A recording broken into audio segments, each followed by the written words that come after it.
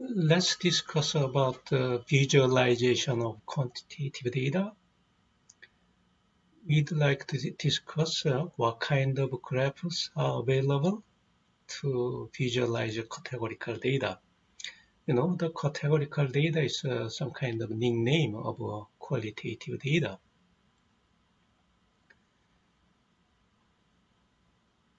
As you know, categorical data imply data of a variable on finite possible value. How many possible value? We don't know, but typically it is less than 10. In case of E-stat, we plot graph less than 9 category. In order to use E-stat, you need to know these two type of data. We already discussed in chapter 1, the basic operation.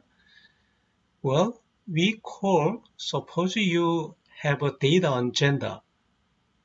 Then you may write down, male, female, male, etc. If you write down on the sheet like this, we call this is raw data. Somehow, if you count number of male, number of female like this, we call it is summarized data of this raw data.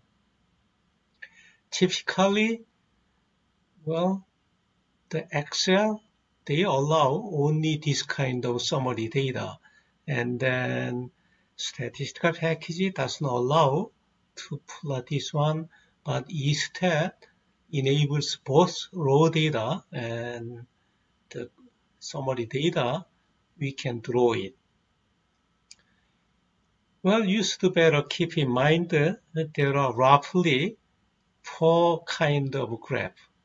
We call bar chart, pie chart, band graph, and line graph to visualize categorical data. Here's the example of bar chart. I think you are familiar with this one. Okay.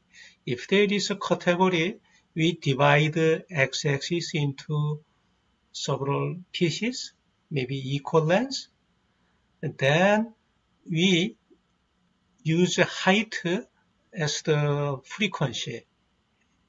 We'd like just to check the frequency of each category.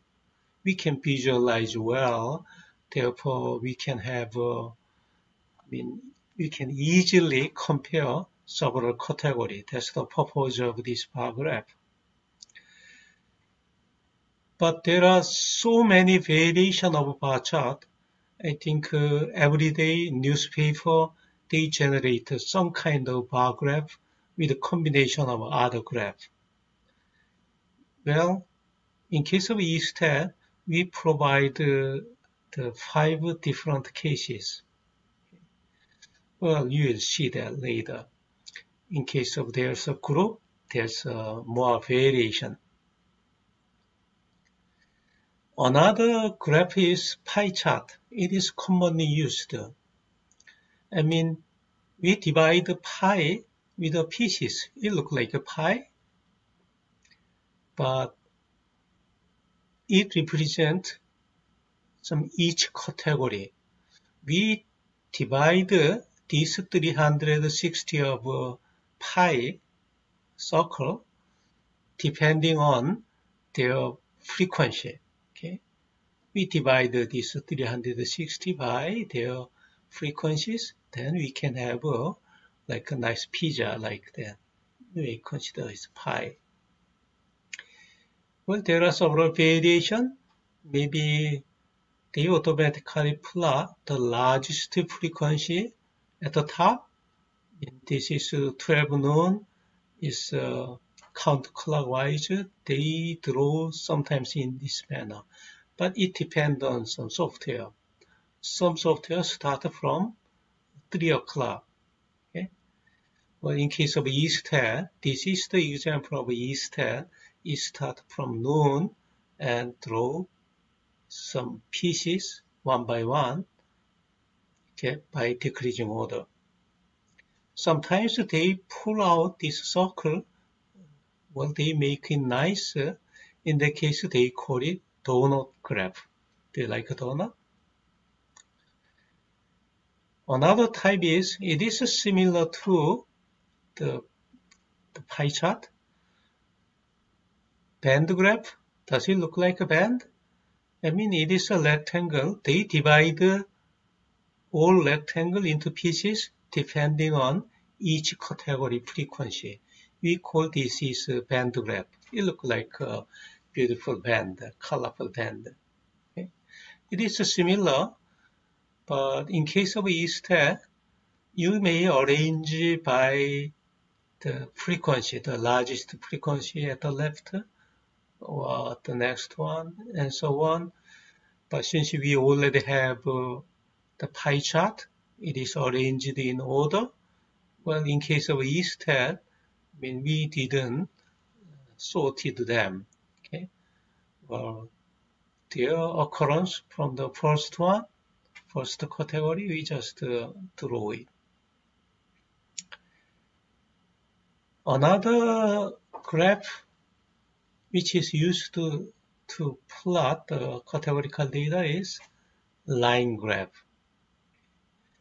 Well, line graph is, well, the x-axis is the same thing. It's similar to bar chart, but rather than bar, if you prefer some kind of line, we connect the middle of top middle of the bar with a line, and that is the line graph.